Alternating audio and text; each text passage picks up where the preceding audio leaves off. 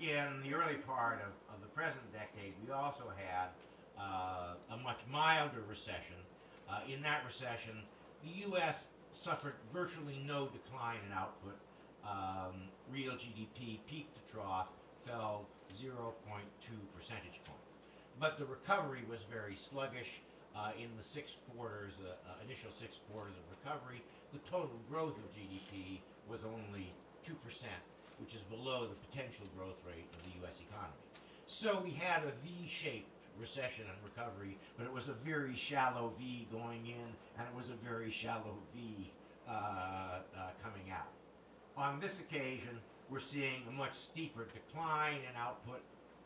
The IMF is anticipating that we will come back relatively quickly.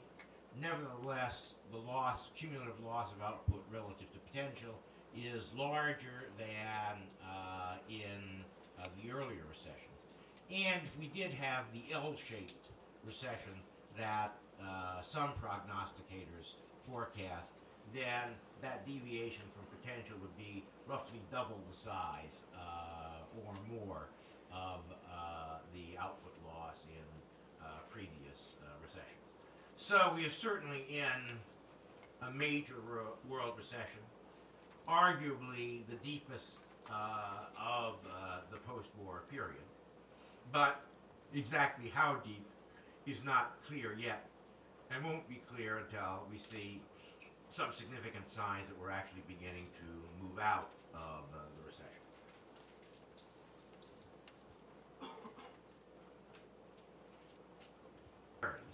In this recession, one of the things which is a little bit different is that the U.S. economy began to slow much sooner than the rest of the world economy. We are, of course, familiar with the fact that this recession has involved a very sharp downturn in the housing sector in the U.S. House prices have experienced substantial declines for the first time since the 1930s, and investment in residential structures, which peaked at the end of 2005, was, at the end of last year, 45% below that peak. Now that includes a lot of money that's spent on repair and renovation. New home building has declined about 75% from its peak. And that decline started in 2006, proceeded through 2007 and 2008. But while housing in the U.S. was contracting over most of this period, there was another important factor that was offsetting it as far as the U.S. economy was concerned. And that is that the net exports of the United States, the real net exports of the United States, which were in very large deficit, that deficit began to decline at the end of 2005. And indeed, in numerical terms, the $300 billion decline in real GDP in the housing sector was slightly more than offset by a $330 billion improvement in real net exports. Now, why were our real net exports improving? Well, partly the weaker dollar helped that out. Partly it was that our economy began to grow more slowly in terms of domestic demand, which means that imports were growing more slowly. At the same time, the rest of the world economy was continuing to expand quite rapidly, which meant that the growth of our exports was very strong. And so for the U.S. economy, we would have had a recession already beginning in 2007, were it not for the fact that the rest of the world sort of bailed us out and offset a major source of decline in the U.S. And that's something which is different in this global economic slowdown and downturn from what has happened in earlier months. Now, another interesting feature of the present global recession is, in this country, people have been talking about recession. You go look at Nouriel Roubini, he was forecasting a catastrophic recession as early as 2006. And he's continued to forecast it until it seems that the forecast is right. And the U.S. economy, as I noted, particularly on the demand side, was already weakening in 2007. But the rest of the world economy continued to grow quite rapidly through basically the first quarter of last year. And indeed, this time last year, the predominant problem in the world economy was not recession. It was overheating and inflation. The overall inflation rate for the world economy, measured by aggregate CPIs, was running up at 6%, whereas in 2003, it had been down near 3%. And commodity prices were surging upward. Indeed, the oil price continued to rise through the spring and into the summer of last year, ultimately peaking out at $147 per barrel. The Chinese economy was booming. Of course, they had the Olympics, which added to the boom. In Europe, the European Central Bank was confronting inflation of over 5% and was continuing to tighten its monetary policy until the summer of last year. So while the U.S. economy was slowing down and we were concerned about recession, in much of the rest of the world the concern was inflation and overheating, and policy rather than easing was in many cases tightening. So the world was sort of going in different directions, the U.S. versus the rest of it, until roughly the middle of last year.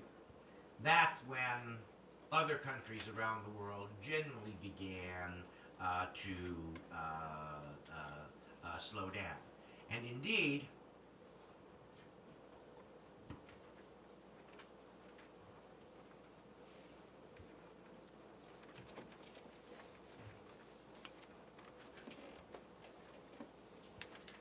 what we saw at the end of last year was the bottom fell out.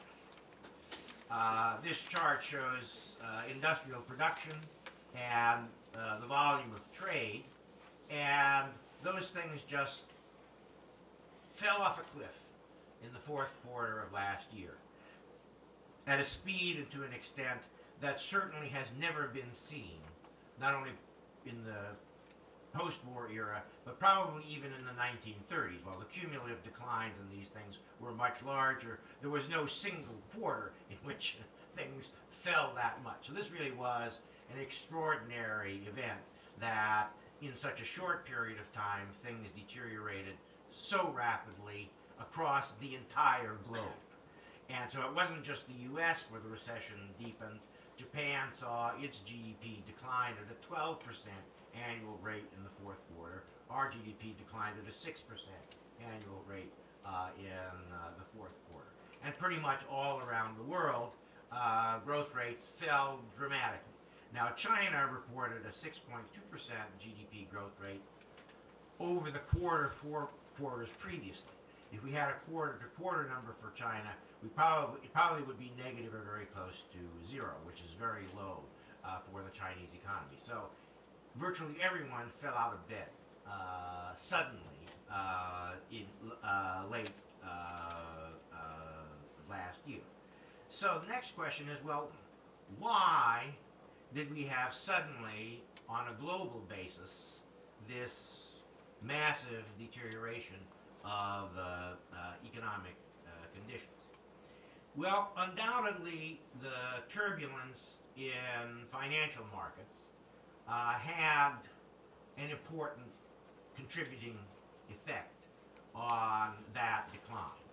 And we saw in September of last year, after the failure of Lehman Brothers and the near failure of AIG in the United States, and government intervention in the UK to take over or inject substantial capital into two of their major banks,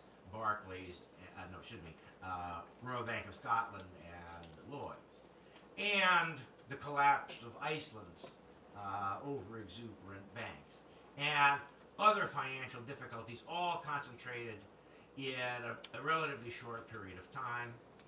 Global credit markets froze, and there was a period of time in which the interbank market, the primary international interbank market, the London interbank market, basically business shut down, and European banks that needed to borrow dollars to maintain their dollar business couldn't get them from American banks. And the commercial paper market in which large corporations borrow short-term in the United States. Even completely creditworthy corporations could no longer sell their commercial paper. An event we've not previously seen in the United States. At least there have been a day or two when things have frozen up around the time of the failure of the Penn Central Railroad, but nothing that has gone on for weeks the way this did, beginning in around the middle of September and extending through October and into November.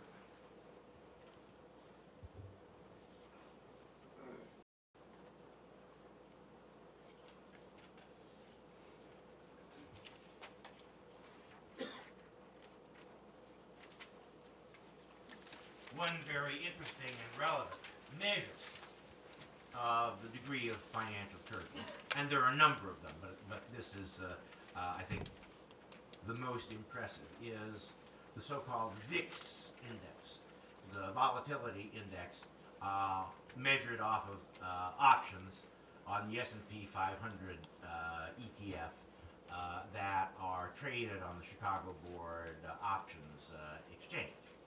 And that volatility index tends to be high when the degree of uncertainty is high, and hence options, on-the-money options, both puts and calls, have quite high prices for those options, because people think there's a great deal of risk. The price may be either a great deal above or a great deal below where it is now, and that makes an option to buy at the current price very valuable, because that way you avoid, if you buy the call option, the downside, and if you buy the put option, you get protection against the downside.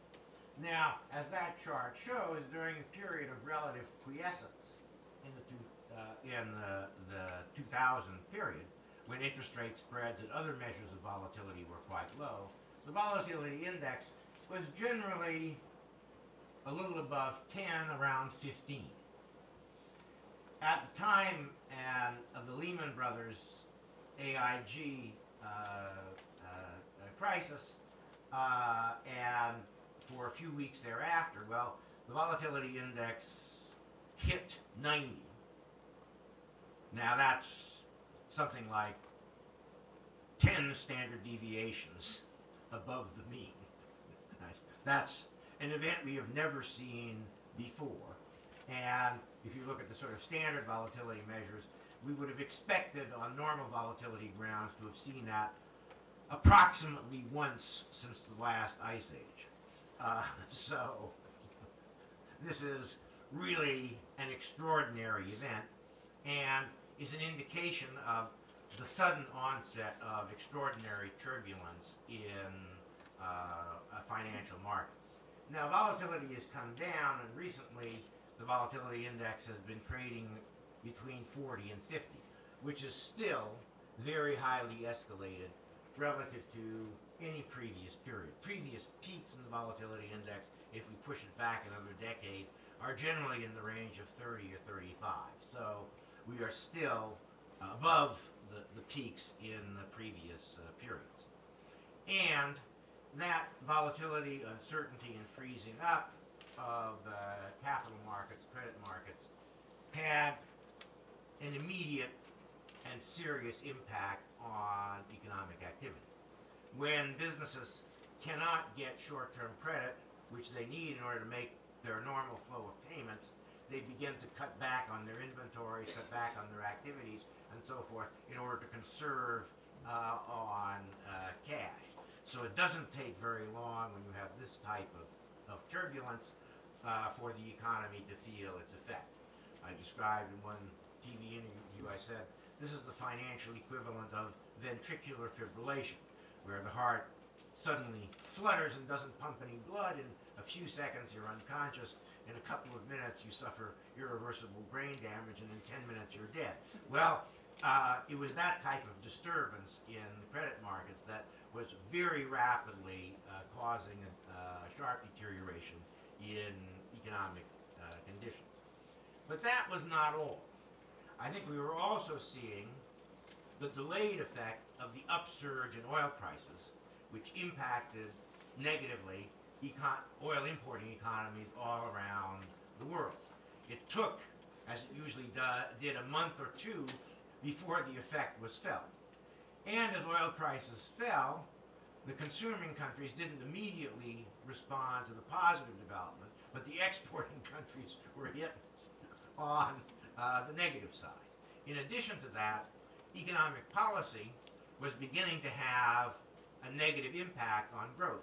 The tightening that had been undertaken in Europe and Japan and so forth to combat inflation earlier in the year was finally beginning to have its impact by the time we reached year-end. Similarly, the Chinese tightening to control the upsurge there, which they had begun to undertake in early 2008, was beginning to have its impact by the end of the year.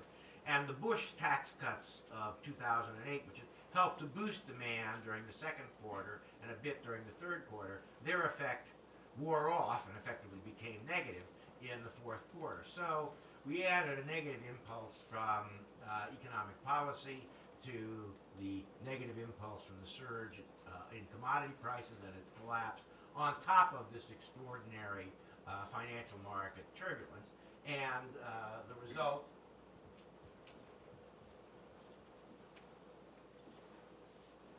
was that.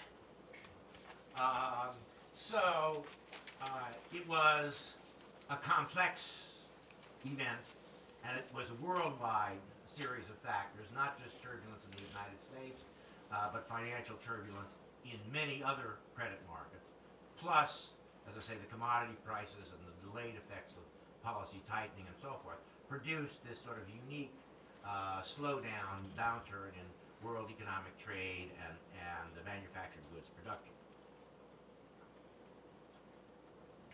Well, that's the downturn. What can we anticipate about economic recovery, both in the U.S. And in the rest of the world? Well, I think we should anticipate that there will be an economic recovery.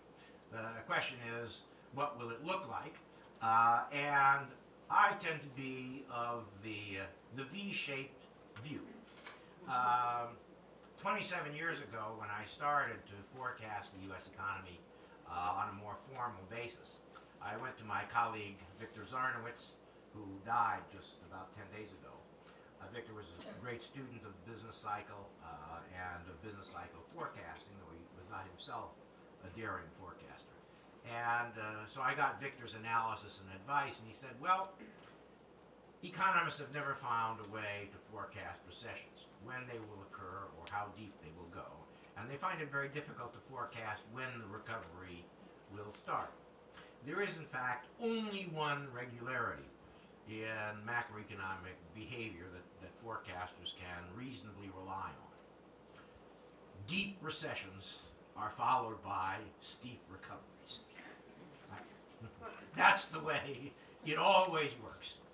And in the last roughly century, for which we have business cycle data in the United States, which we can compare more or less with recent data. Last 60 years we have quarterly data on GDP, but we can extend it backward using the industrial production series. There is, in fact, only one recession out of 15, 16, which is L-shaped. And that was the great, glorious, happy recession between 1944, late 1944 and 1946. Real GDP in the United States fell 14% because federal spending on the war declined from 42% of GDP to 9% of GDP for total federal spending. And an enormous boom in private consumption and private investment was not quite enough to offset the enormous cut in defense spending. And besides, people had been working like hell in order to win the war, and they didn't want to work so hard, so output fell. And the recovery after the drop in output was only at a 4% annual rate. So it looked L-shaped. That's the only one that looks L-shaped. All the others, especially when you have a steep recession, including the Great Depression of the 1930s, you get a steep recovery. Now, you know, Moses did not receive a golden tablet on which was engraved the principle that you must always get a steep recovery. But that has been the rule. Now, I have a forecast for the U.S. economy, and I've distributed in your handouts my forecast of the present recession, which is the bottom line in that table, in comparison with what has happened in previous recessions. And my forecast is that the U.S. economy is probably going to hit bottom around the middle of this year. And we will get negative GDP growth in the current quarter, the second quarter. But we will turn to positive GDP growth in the summer, with the cyclical trough on a monthly basis, perhaps occurring in June, perhaps occurring in July, either the late spring or the early part of the summer. Now, there are many forecasters who think the recession will go on longer until the end of the summer or even into the fall. But of the 50 forecasters in the blue chip publication who are serious responsible forecasters, 40 of them expect that the recovery will begin by the fall at the latest. And only 3 of them put the recovery date beginning in 2010. And the question is, well, if we get a recovery, how robust will it be? And the view I have here is, you know, we've really beat down the housing sector a lot. And we beat down housing prices a lot, too. They're still falling. I think by the middle of this year, I mean, they're already now down on the Case-Shiller index and one other index to where they were in 2003, and they're still falling. I think we'll get them down to a level at which people should be saying, well, maybe now is the time to buy. And there's a long way for residential investment to come back, especially given the drop in mortgage interest rates. The automobile industry, I mean, we've beat down auto sales from 16 million a year, not only last year, but on average for the past decade, down to about 9 million. I think that consumer spending will probably hit bottom if it hasn't already, and by the fall, we can see auto sales rising. Even if we get back to 11 million this year, we got to have enough of a rebound in the second half of the year that it will have a measurable effect on GDP. And inventory investment, which has gone negative, always turns around and goes positive.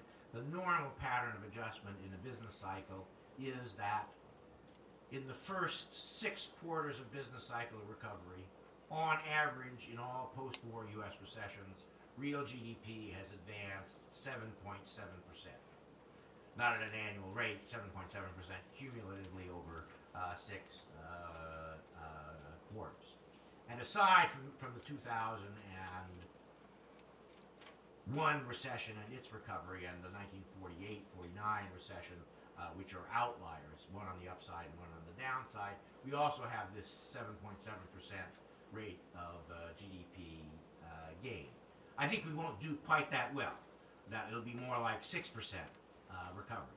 But that's about double what most forecasters are assuming concerning the pace of recovery coming out of the recession. Indeed, even the Obama administration is a little below me in terms of what they're forecasting for economic recovery. But I am below the average of past recoveries at 6% as opposed to 7.7% for these first 6 quarters. In any event, we shall see. Finally, I want to say a few words about economic policy issues going forward. And here I don't mean the extended economic stimulus and so forth. That has to do with, you know, what we're doing to combat the recession. We've got in the United States a substantial amount of fiscal stimulus, which is coming online, some of it by the summer and most of it by the fall and later.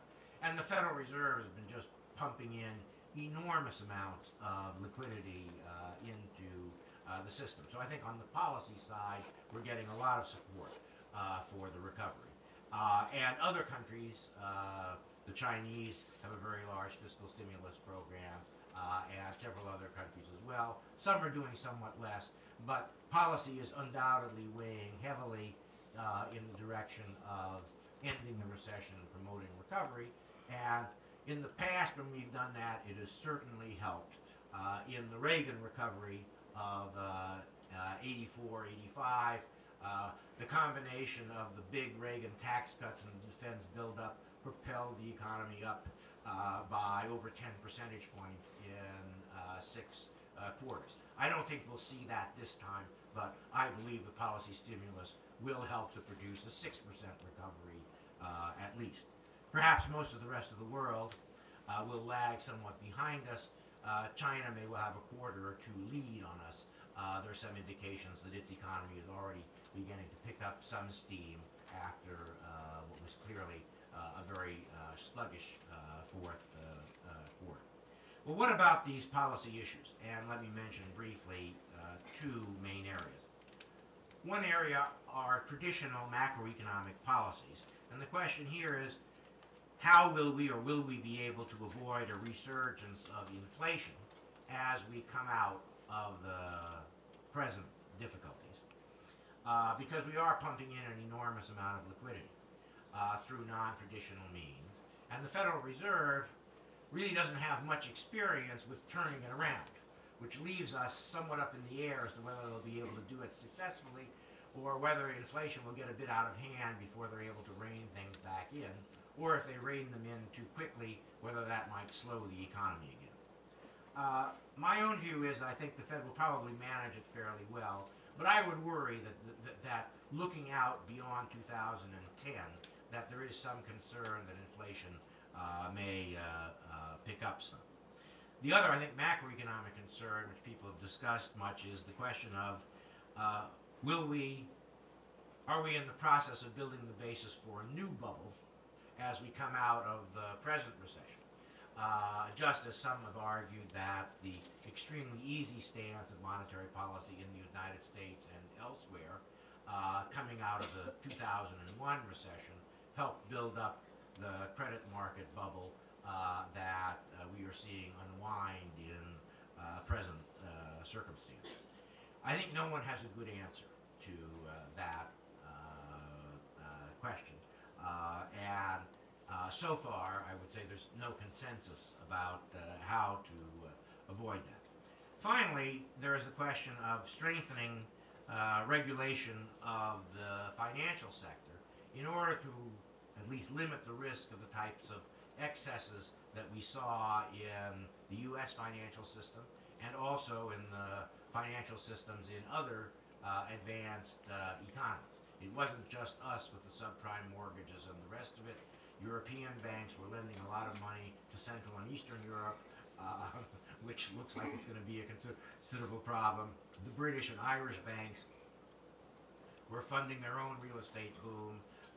It's not just the U.S. And there are a lot of proposals out there to strengthen regulation over the financial system. My view is that there is one principal reform that is needed above all others. And one of the few points where I agree with some of Alan Greenspan's recent pronouncements is that it's very difficult both for bank managers and for bank regulators and supervisors to accurately foresee a number of the risks that might befall them. The solution to the problem, therefore, is for banks and other financial institutions to hold much more capital than has been the case in recent years. You go back to the old national banking system before the Federal Reserve, banks were holding equity capital 25% of their total assets. I think we need to get those capital ratios at least double to triple what they have been, and that's a reasonable proposal for 2 key reasons. One, if we applied mark-to-market accounting comprehensively to the balance sheets of depository institutions over the last 40 years, we would have found that major banks in this country were insolvent in the mid-1970s, insolvent in the early 1980s, and at least a number of them insolvent in the early 1990s. That fact was disguised because we didn't mark bank assets to market. We carried them at book. But if we had marked them to market, we would have found that they actually had negative capital in these episodes. Negative capital is not a good thing. In order to avoid, if it was a once-in-a-century outcome, I wouldn't worry about it, which is sort of what Alan Greenspan's view is. But it seems to me it's more like once a decade, and that's too much. So I think banks and other similar type institutions need to have enough capital so that in a recession it doesn't go negative if you actually value their assets at some reasonable estimate of what they could sell for in stressful market conditions. Not only that this is not an issue like how high do you need to build a levee around New Orleans. Because you build a levee high enough that keeps out the storm, and then the storm goes away and the levee is still there. Problem with bank capital is much more like the problem of protecting against nuclear war. It's your second strike capability that really matters. Right? The banks have to have enough capital so that when large amounts of capital get wiped out during a period of recession and financial stress, they have enough left over to continue to operate reasonably normally, even in circumstances where the economy and financial system remain under considerable stress. So you need to basically figure out how much capital they need potentially to absorb the losses, and then multiply that by 2. That's the number that is needed in order to have adequate capital to absorb the shock and still be in business afterwards. Remains to be seen whether the push for reform will move us significantly in the direction. But if you can't manage the risks that successfully, if fundamentally the Staten Island ferry is not made for transatlantic voyages, and you can't rely on superior performance of the crew and the Coast Guard to keep it afloat if you put it in that kind of business. You need to build a much safer ship for that kind of service. And I think that's primarily what we need in the financial sector.